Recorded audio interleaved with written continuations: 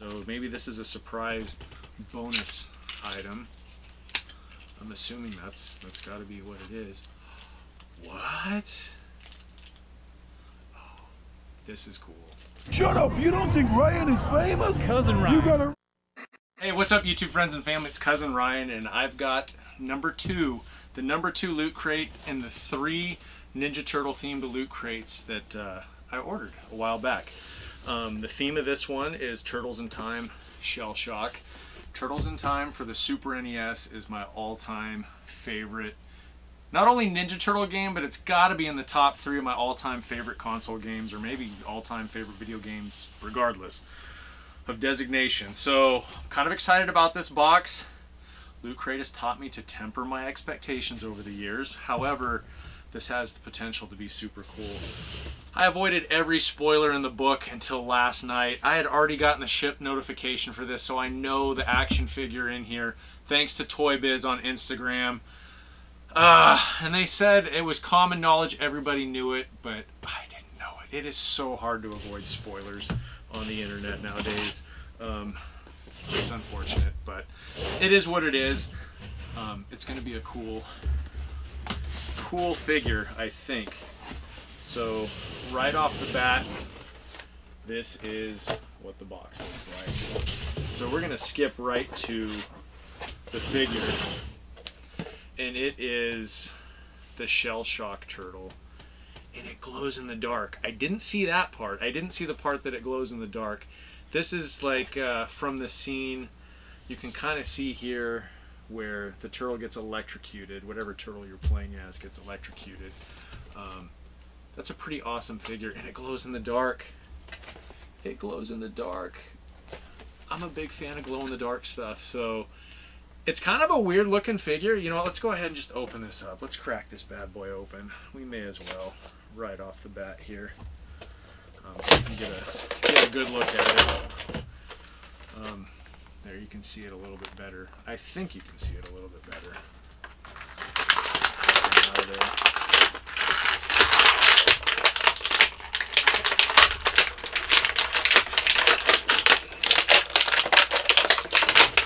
Boy, they really don't want them coming out of there. Anyway, I wished toy companies or Instagram accounts or whatever you want to call it would get in the habit of at least putting spoiler up so you don't accidentally see it. I know, it's the day of the internet and everything, but it would just be a nice courtesy. Anyway, you can see here, here's the electrocuted turtle. He either gets, you know, shocked by a laser or whatever in the Technodrome, and he turns into this like almost skeletal view, and he kind of zzz, in the game. This is cool. I love the glow-in-the-dark stuff. Not sure what else to say about this. Again, here's the package. There's a bunch of imagery from the game. It looks like there's a couple of pictures from the futuristic level and the pirate ship level and even the prehistoric Turtlesaurus level down there. Cool. Cool. NECA gets points for this one for sure. This is kind of cool because it's like an oddball. It's an oddball figure to choose of all the things they could have picked out of that game. This is kind of off the wall, which off the wall is fun. And again, I love glow-in-the-dark stuff, so cool. All right, enough talking on that. Here is the shirt that comes with this. Oh, and it's long sleeve. It's a long sleeve shirt. Okay, I kind of like that. Turtle power, and you've got your, you know, your 8-bit images there. Again, Super Nintendo was 16-bit, but those look more like 8-bit figure or turtles to me. But whatever, it's still very cool. Very, very cool. I like that. There are some decals here that are Cowabunga, Shell Shock, and Attack. All like thought bubble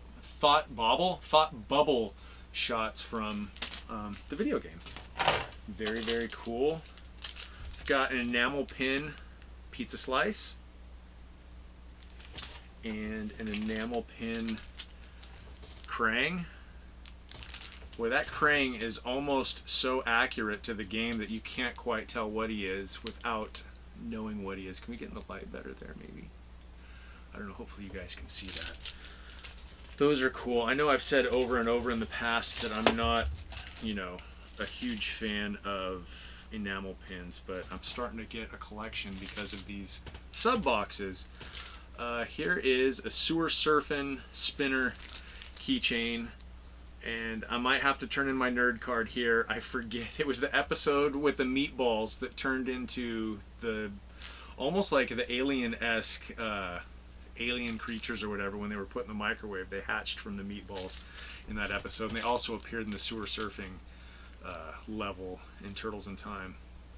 Cool. That's cool.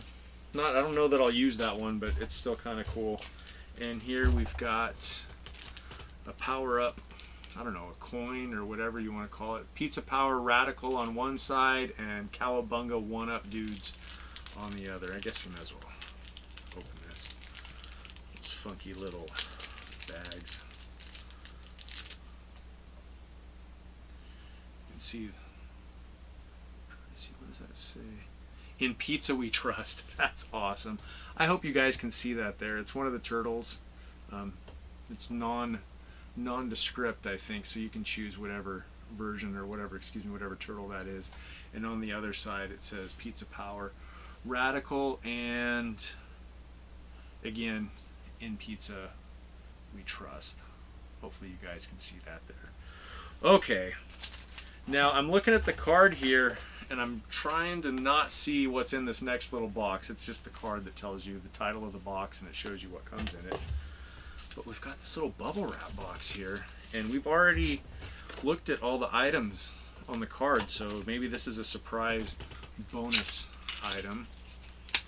I'm assuming that's got to be what it is. What? Oh, this is cool. This is really, really cool. In fact, I think I love this so much. It's my favorite item in the box. Is that all? It's just a little... Okay, sorry, I'm like looking at it, not telling you guys what it is. It's an old school picture tube television, and it's the opening cutscenes of Turtles in Time. I don't know, I'm gonna try it. Okay, so... Dang, can you guys see it right there? It's April O'Neil at the Statue of Liberty when Krang comes and steals it, and then it'll turn to Shredder when he laughs. Ha ha ha. And it's got a little hook here so you can like screw it, you know, put a screw in the wall and hook this on your wall so you can decorate it, or maybe you could even put a little Christmas tree ornament hook on the back and use it as a Christmas tree ornament. That is really cool. You don't see Krang here in the image with the Statue of Liberty, but that's definitely like the next few seconds Krang comes and steals the Statue of Liberty. That's awesome. I really like that, and that's not even on the card here. That's not even, yeah. Awesome. Okay, so if I was to rank these, I'm just gonna, no disrespect to the keychain or the enamel pins, just not my thing. We've got the little challenge coin here, which is awesome. Does anybody know why we call those challenge coins? I'm really digging the shirt. I really like this. It's getting cooler out. Long sleeves are a thing, so this will be a fun shirt to wear. And since work is super casual, oh yeah, we've got these stickers here. Work super casual right now with the shutdown and everything, so as far as clothes go, anything goes. Digging the Shell Shock turtle here, that's kind of fun. It's really off the wall. Again, I don't know that I would have chose this as a part of the game to make a figure of, but it's pretty cool. I'm digging it, and the fact it glows in the dark, you guys know I'm a sucker for anything that glows in the dark. He does have some little alternative hands or fists here that look like they can hang on to something.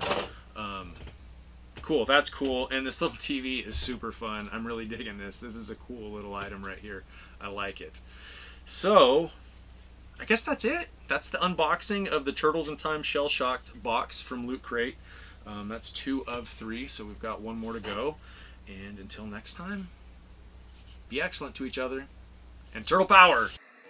You know, sir, it's cousin Ryan on the Hollywood Boulevard. You know, sir, he bigger than any superstar. All of us spit you some real dope bar. Some of them sweeter than any chocolate bar. Boom! Hey.